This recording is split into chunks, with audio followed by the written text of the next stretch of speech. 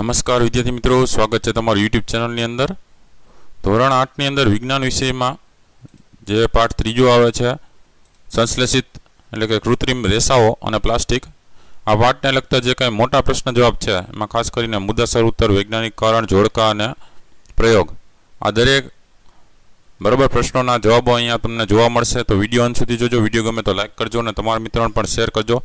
સાથે ચેનલમાં આવા ઘણા બધા વિડીયોઝ છે મુકાઈ ગયા છે જે તમને આવનારી પરીક્ષા માટે ઉપયોગી થશે। એના માટે ચેનલમાં વિડીયો સેક્શનની બાજુમાં પ્લેલિસ્ટ છે, પ્લેલિસ્ટમાં જશો તે તમને નીચે સ્ટાન્ડર્ડ 8 સાયન્સનું પ્લેલિસ્ટ જોવા મળશે।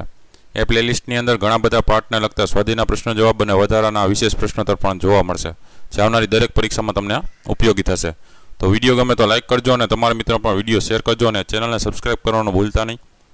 સબસ્ક્રાઇબ કરેલી હશે તો ચેનલમાં જેટલા વિડીયોઝ મુકાય એની નોટિફિકેશન સૌપ્રથમ તમને જોવા મળશે।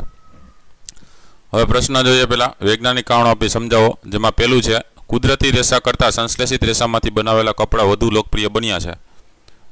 તો એનો જવાબ લખી શકીએ કે ભાઈ સંશ્લેષિત રેસામાંથી બનાવેલા જે કપડાં છે એ કુદરતી રેસામાંથી બનાવેલા કપડાં કરતાં ઓછા ખર્ચાળ છે, ખર્ચો ઓછો થાય છે, તેમને સહેલાઈથી ધોઈ શકાય છે અને ઓછી સાર સંભાળ માગે છે, તે ટકાઉ છે અને સરળતાથી તે ઉપલબ્ધ છે।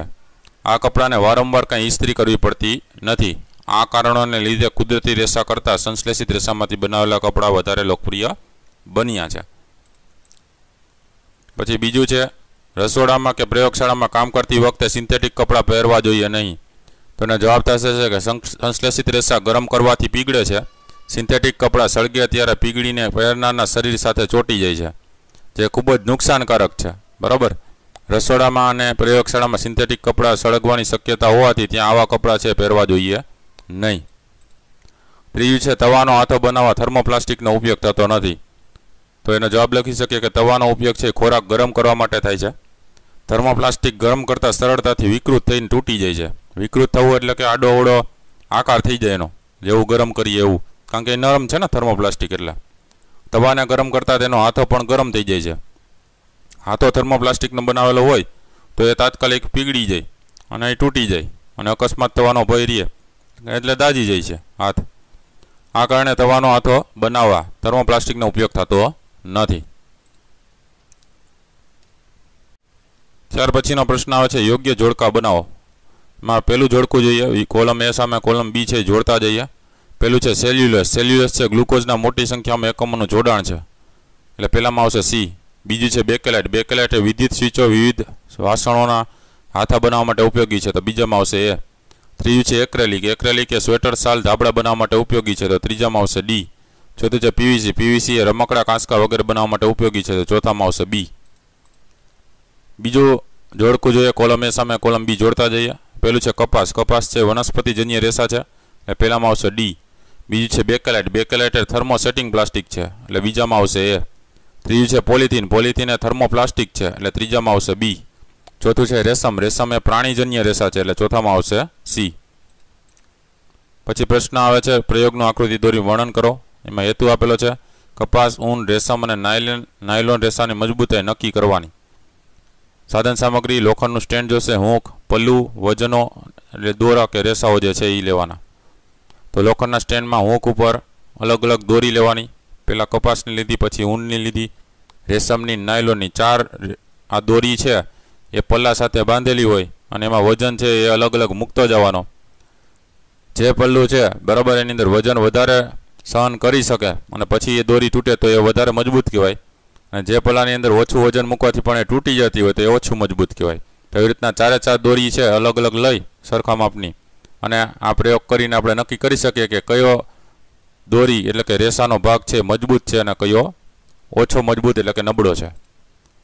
તો પદ્ધતિમાં લખી શકીએ કે કપાસ, ઊન, રેશમ અને નાયલોન દરેકના એક સરખી લંબાઈના એટલે કે લગભગ 60 સેમી અને એક સરખી જાડાઈના દોરા લો। એવું શું કામ એને કહે? તો કે જ્યારે એક સરખી લંબાઈ અને એક સરખી જાડાઈ છે એ દરેકની અંદર હોય તો એ દોરો છે એ કેટલો મજબૂત છે આપણે નક્કી કરી શકીએ। વધારે લાંબો કે પાતળો કે એવી રીતના લીધો હોય તો નક્કી કરી શકાતું નથી। હૂંકવાળું લોખંડનું સ્ટેન્ડ લો। કપાસના 60 સેમી લંબાઈના દોરાને મુક્ત રીતે લટકે તેમ સ્ટેન્ડ સાથે બાંધી દેવાનો, બરાબર।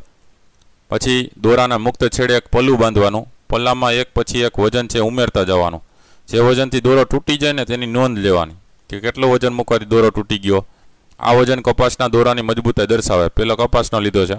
એવી રીતના વારાફરતી આ પ્રવૃત્તિ છે એ પુનરાવર્તન કરવાની. પછી ઊનનો લેવાનો દોરો, રેશમનો કે નાયલોનનો દોરો લેવાનો અને દરેક દોરા લઈ અને આ પ્રવૃત્તિ કરવાની. તો અવલોકન કોષ્ટકમાં લખી શકીએ ક્રમ પ્રમાણે દોરા અથવા રેસાનો પ્રકાર.